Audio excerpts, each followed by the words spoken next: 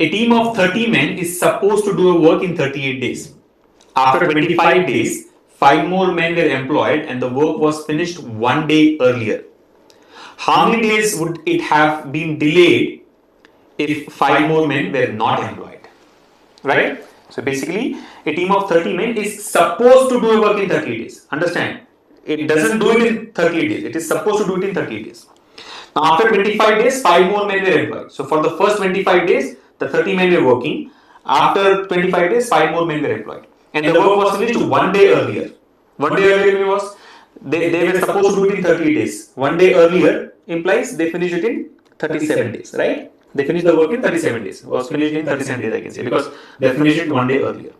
Now the question is, how many days would it have delayed if 5 more men were not employed? So if this 5 men which were added after 25 days were not added, then by how many days will the work get delayed?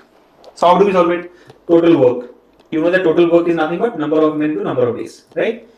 So for the first 25 days, 30 men were working. So 30 men, they work for 25 days. After that, 5 more men were employed. So 30 men plus 5 men.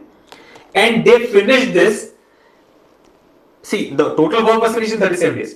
So these additional men, 30 men plus 5 men, 35 men, work for how many days?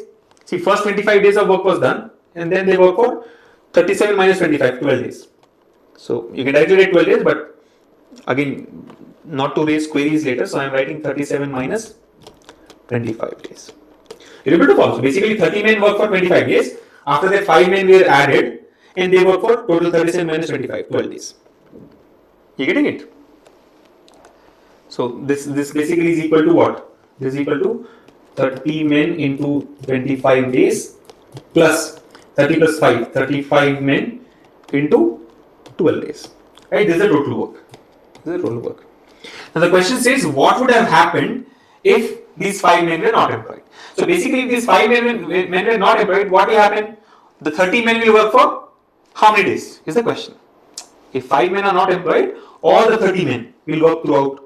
30 men will finish this work in how many days? Let's assume number of days is n days, n into d. You getting it? They will work for how many days? Simplify. See, don't worry about the units. MD will get cancelled, number of minutes, number of days. In fact, you should not even write that. You can only play with numbers. But I am writing M and N here so that when you try to refer to this video again, you should understand that this is 30 men and 5 men. Otherwise, I can directly write 30 plus 5 also. Or I can simply write 35. That's what you should do in the exam. But for you to follow this, I am writing M and D. You should not write this actually. You can say 30 into 25 plus 35 into 12 equals to 30 into what?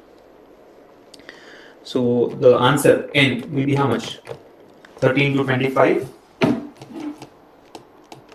plus 35 into 12 divided by 30. So this is 5 into 6, 5 into 6, 5 into 7, 6 into 1, 6 into 1, 6 into 2. So 25 plus 7 into 2 is 14. 25 plus 14 is how much? 39 days. Now understand, the total number of days required if these 5 men were not employed is 39 days. But the question says what? How many days would it have been delayed? See, they are supposed to do in 38 days. They were supposed to do in 38 days. But they finish in how many days? 39 days. So delay will be equal to what? 39 minus 38, which is 1 day. Right? 1 day, option 1.